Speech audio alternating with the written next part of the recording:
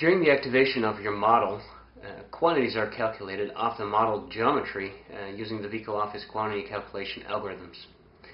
And after the model activation, you can review these resulting quantities by getting direct feedback from the model.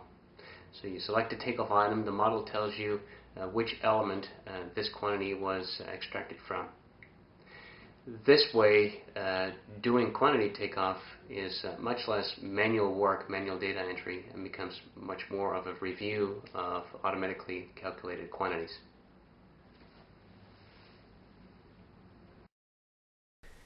In this video, I will use the takeoff model workflow item and view set to perform a quality check on the quantities that were automatically extracted through calculation rules based on Vico Office algorithms.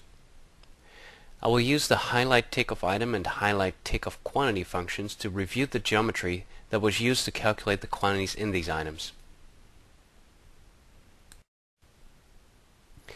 After activating your models, select the Takeoff Manager workflow panel profile and start the Takeoff Model workflow item from the Takeoff workflow group.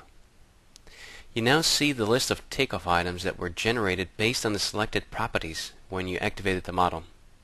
So the name that's listed here equals the family type property that we chose to use. Select a takeoff item. You will see that the associated elements are highlighted in the model. See that again with the slab on grade, and you see that the slab on grade is highlighted, or the cast in place slabs. If you want to take a closer look, select the Isolate option from the context menu. Now only the elements associated with this takeoff item are visible in the 3D view.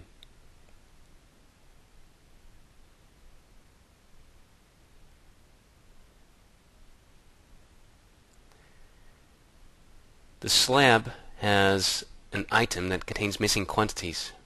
In one of the next levels, I will explain how to fix this. Let's take a close look at the pile caps again, and we expanded the takeoff item to take a look at the takeoff quantities that are listed here. I select the net top surface area, and in the model you can now see which surfaces are used to calculate that quantity. Let's do that again with the edge surface area, and this helps you to quickly identify whether the correct surfaces were included in that quantity.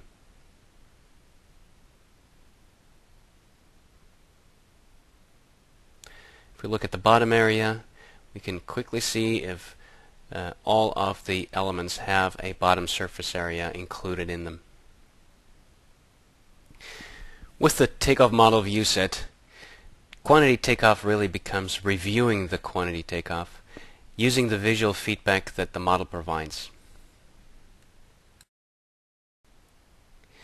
In this video, we performed a QA of the generated quantity takeoff using the takeoff model view set started with the takeoff model workflow item.